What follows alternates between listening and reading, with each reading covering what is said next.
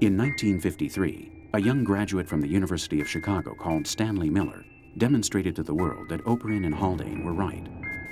The beginning of life was indeed the result of a chance chemical reaction.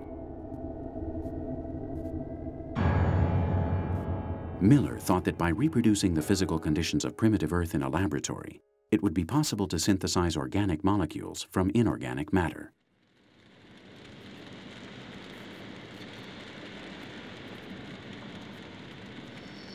To prove his hypothesis, he designed a simple experiment. In a receptacle, he mixed hydrogen, methane, ammonia, and water vapor, the gases which, according to the studies of Oparin and Haldane, were the components of the first atmosphere of planet Earth. Miller subjected this mixture to a treatment of repeated electric shocks. Days later, his suspicions were confirmed. He had obtained amino acids, the organic compounds necessary to form the proteins which make up cells.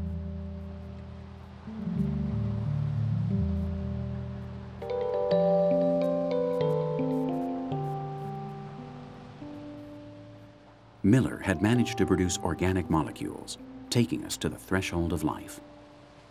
But his experiments did not reveal the secret of biogenesis.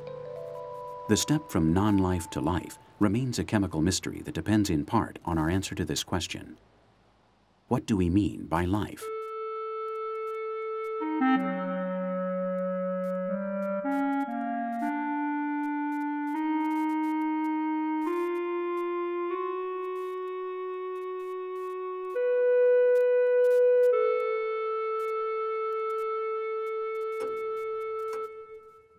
What exactly is life? How can we know if a material object is alive or inert?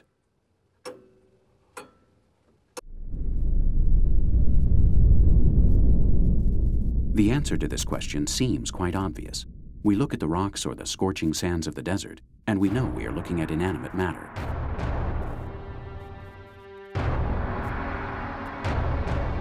We see the animals and have no doubt that they are living beings.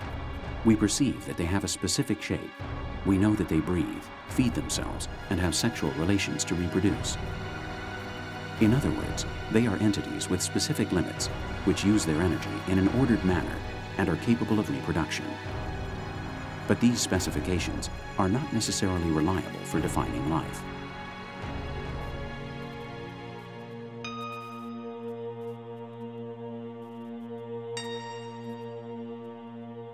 A flame could be considered as having specific limits in the same way as animals and plants. It also consumes energy in an ordered manner and is even capable of reproduction. Nevertheless, we would not call it a living organism. There are two properties of life that must happen to lead to the modern day world. One is metabolism.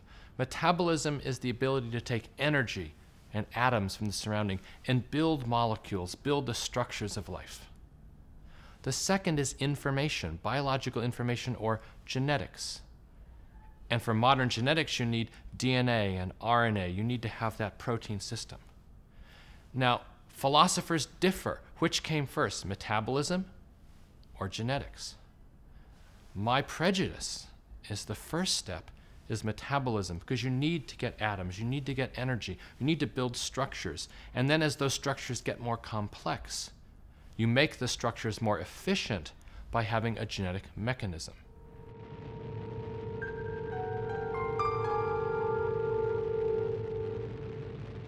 Today it is recognized that even the most basic form of life requires self-replicating RNA or DNA.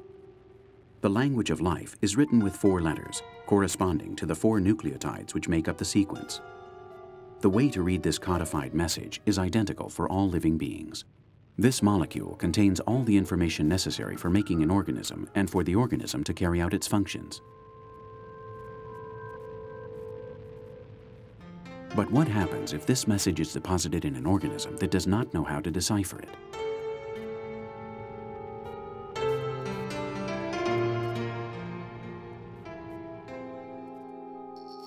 Viruses are made of the same essential proteins and nucleic acids which are found in all living organisms. They contain genetic information stored in DNA or RNA molecules, but they do not carry out metabolic functions and are not capable of reproduction unless they are situated inside a cell.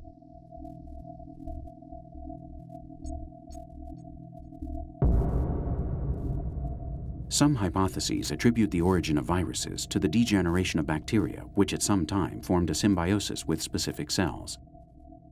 According to other theories, viruses are stray genes which have been transferred to cells of a different species by virtue of some kind of accident of nature. The most likely explanation, however, is that viruses are the result of the intermediate stages in the process of evolution from molecules to the first microbes.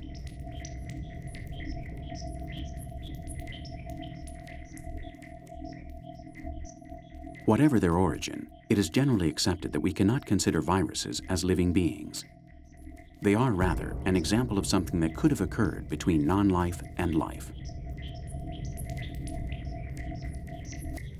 Since the definition of life is such a slippery problem, scientists are focusing their efforts on examining environments with the kind of extreme conditions in which life emerges.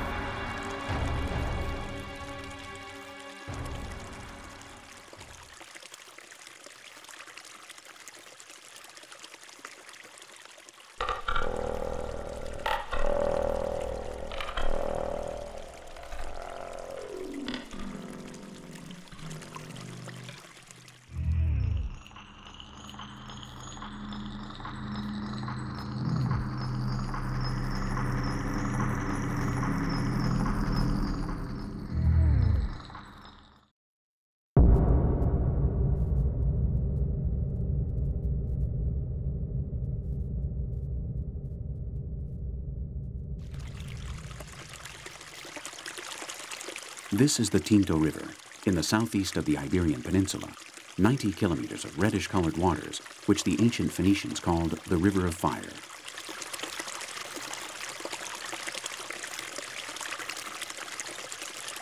Its present appearance is the result of the mining activity which has been carried out in the region for over 5,000 years. These waters show elevated levels of acidity and contain high concentrations of metals which are extremely toxic for life.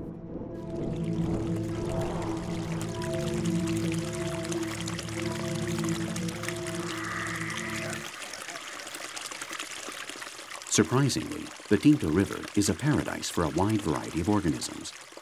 These waters are swimming with microorganisms which feed off the abundance of metallic sulfides found here in order to perform their metabolic functions.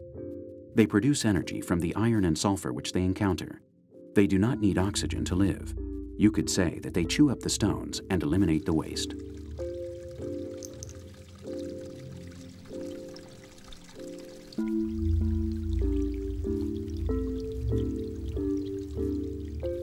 The first research that was carried out in this surprising environment revealed the existence of what biologists know as prokaryotic organisms. These beings have a very primitive structure with no nucleus and barely developed subcellular organs. Each year we're finding that life is able to fit into more and more extreme environments. And right now we know, for example, that life will survive up to 113 degrees centigrade. But I think we're not through with that yet. We're going to find that it can live at much higher temperatures than that. We have found recently that life is living in Antarctica in the ice. And deep down in the ice, in the Vostok core, there are cells that are living a kilometer down in the ice.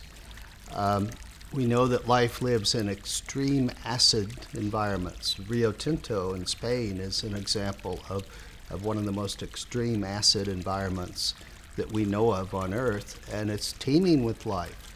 So life is everywhere we look. We used to say that life had to have liquid water all the time. Well, we now know that life can exist with just a tiny bit of water, a film of water on grains. Even in the driest deserts in the world, there is life existing and processing and making food and so forth in these very dry desert regions.